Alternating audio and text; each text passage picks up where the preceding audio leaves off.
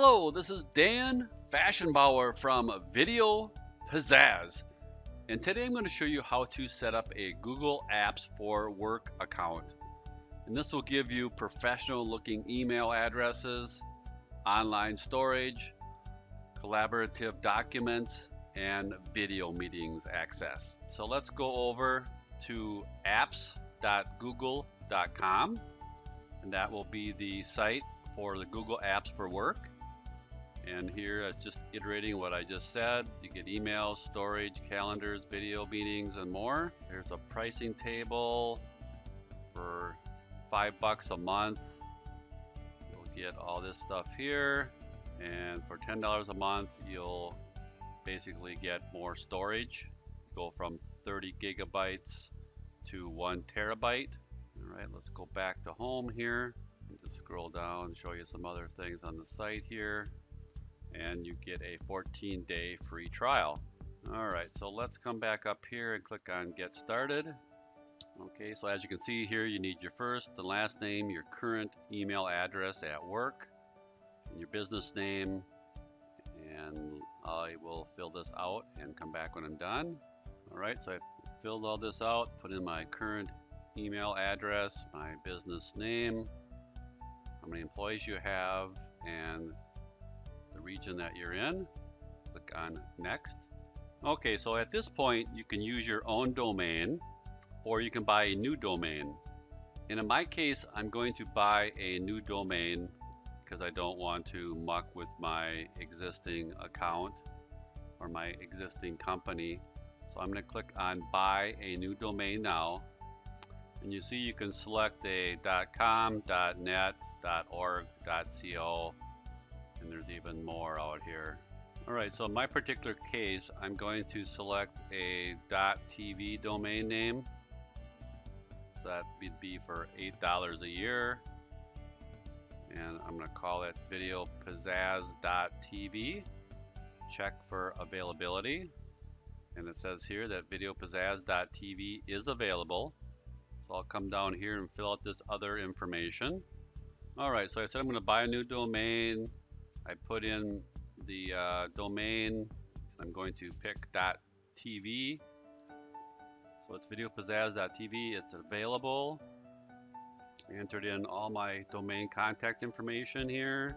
I'll put in my phone number and click on Next.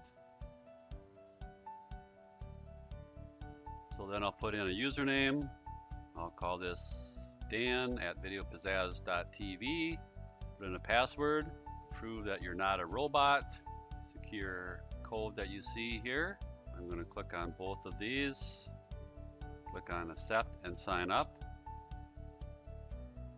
Alright, it says here you need a Google for Work account for videopizzazz.tv to log in. So I'm going to click on Add Account. I'm going to put in the email address that I created, put in my password, click on Sign In. Alright, so I need to verify my phone number. So put in the phone number that you used when you activated your account.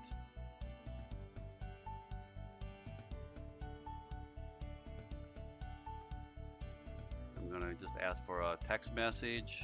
Click on Get Code. Alright, you should have received a text message. So enter in the 6-digit number that was in your text. Click on Verify. Alright, so you can read all this information here and click on Accept. Alright, so now this is just verifying the new domain that I created, videopizzazz.tv, which is going to be $8 a year. And so I will just click here that I understand that and click on Continue. Kind of reiterating everything again. So click here, I have read, click on Continue. Alright, so now you'll enter in your payment information and then click on how you want to pay with a bank account or a credit card. And enter in your information and click on Continue. Okay, so we submitted our payment. It says you have successfully completed the domain purchase. Your domain is now being set up with the register, and we will send your email information once your domain is registered, after which you can use Google Apps for Work. All right, let's click on continue, click on next, and then it automatically brings you into your admin area. I'll see here that I did get an email from apps-no reply saying you've successfully purchased videopizzazz.tv. So I'll click on that, and it says here you're on your way. All right, so the first thing I'm going to do is add in some users. Then I'm going to click on the plus sign here to add a user. Create a new user. I just called this Dan1 for my first name. My last name is Fashionbauer, and then I went Dan1 at videopizzazz.tv. Put in a password, click on create, and it said it created a new email address, Dan1 at videopizzazz.tv. You can click on create another user if you'd like.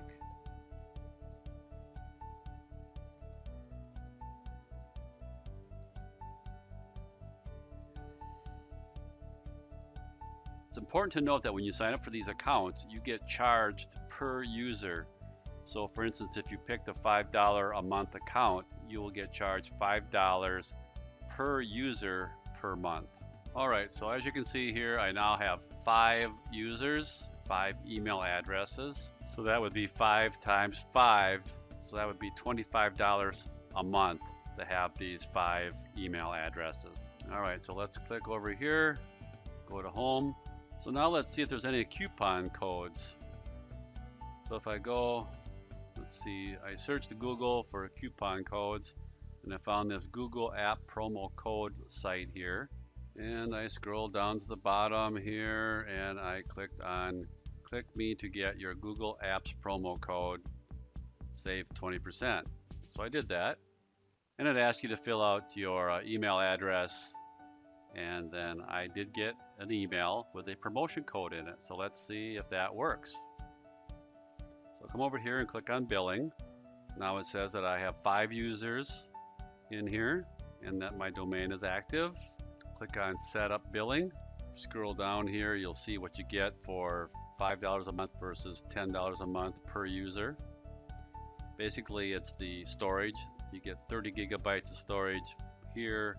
You get unlimited over here. But I'm going for the $5 per user per month. So I'm going to click on select. And you'll notice here that it comes up and it says, yeah, you have 5 users.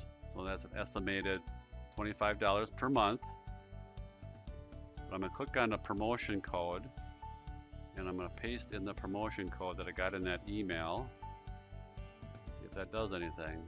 So it took the promotion code, and it says you get 20% off each month for 12 months if the minimum monthly bill is $1. I do want to pay for 5 users, so that would be $25 a month. Click on continue. Click on continue. I'm going to click on continue. All right, so it said that I am subscribed. Click on continue. And you can add apps if you like. You can see more apps here. So there's lots of different apps that you can add in here if you'd like. I'm not going to do any of that today. But anyway, that's how you would get your Google Apps set up and get some additional emails that you can use for your marketing activities. So I hope you found that useful, and we'll see you in the next video. Bye for now.